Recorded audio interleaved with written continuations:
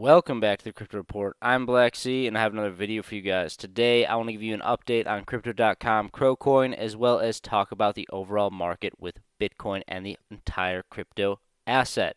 So, we are at 10,600 subscribers. When we reach 25,000 subscribers, we are giving away a loaded lion NFT. So, subscribe right now. Let's hop into this video.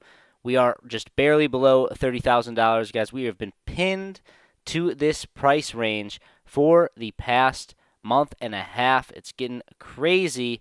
You know what that means. When we are pinned to a small price range, time is ticking for a breakout to the upside or a breakout to the downside.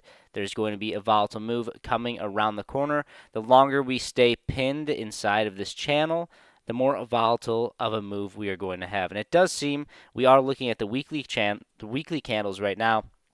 And we have about 8 hours and 48 minutes left until this weekly candle close to the downside. But I will say that it probably will take the next candle before we have a more concise move if we're going to start making our way to 32,700 or 28,200. But in my opinion, we do need to come to this level or touch the top of this channel right here before we see anything else happen. I do expect consolidation for the next 10 months, guys. I do expect inside this entire yellow channel we have here, I expect lots of chop and ping-ponging to happen as we get closer and closer to the Bitcoin halving. I expect something honestly similar to how I just drew this, a big capitulation event at some point. It may not be something as chaotic as the one we had in the previous cycle when we had this pandemic dump, but I do expect there to be a little bit of a shakeout as we get closer and closer to the halving as the hype starts to build. So what does that mean for Coin?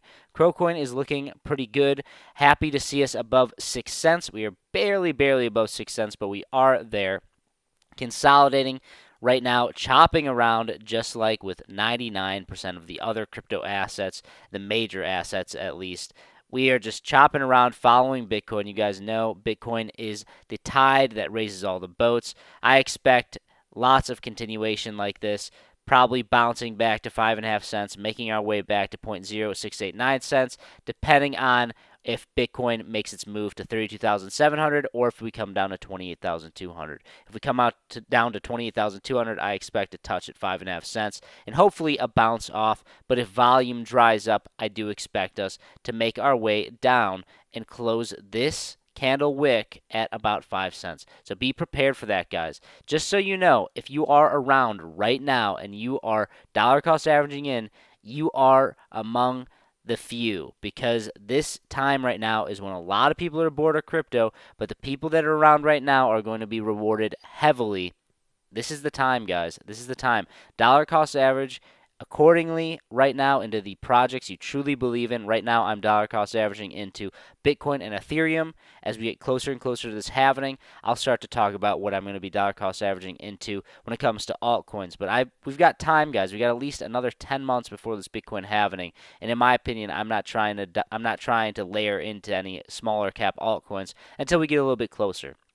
But if you like this type of content, guys, please like this video, subscribe to the channel right now. Also consider becoming a member on the channel. Helps us out a lot. All you got to do is click this join button, and you get access to our private Discord. We have NFT Alpha trade signals, more of a one-on-one community with Crypto Kip and I, as well as when we reach 100 members, we're going to be giving away $500 worth of Bitcoin each month to our members for the next 10 months until the Bitcoin halving. Super excited about that, guys. But that's all I got. Thank you so much. Like and subscribe.